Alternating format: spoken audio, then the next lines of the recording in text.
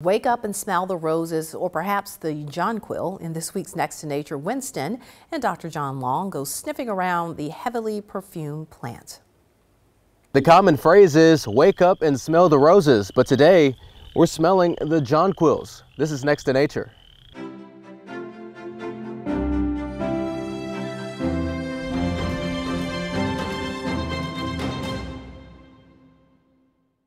Dr. Long, the first characteristic that comes to mind when I think of jonquils is its smell and the fact that it's used for perfumes. Right. Nothing reminds me of spring anymore than the jonquil. And it's almost like, that's just your entrance to spring. Very aromatic flower. I remember distinctly having bouquets of it in our house, and the aroma is so strong and so pleasing. It's actually from the Mediterranean, is where it comes from, but it's kind of accepted that it is a native flower now. It has value, like you said, from the oil that comes out of the flower for the making of perfume. And actually, the flowers back here look oily. Right.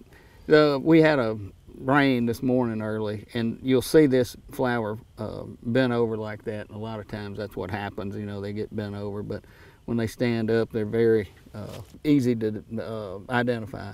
And usually where you see one jonquil, you're going to see a lot of them. A lot of people mistake them for daffodils or call them daffodils, but they're actually not. They share common characteristics as far as the flower itself, but they are not a daffodil. A daffodil is not as aromatic. It does have a smell, but it's not as aromatic as the jonquil. And perhaps it's also confused with a black-eyed Susan. It could be, yeah.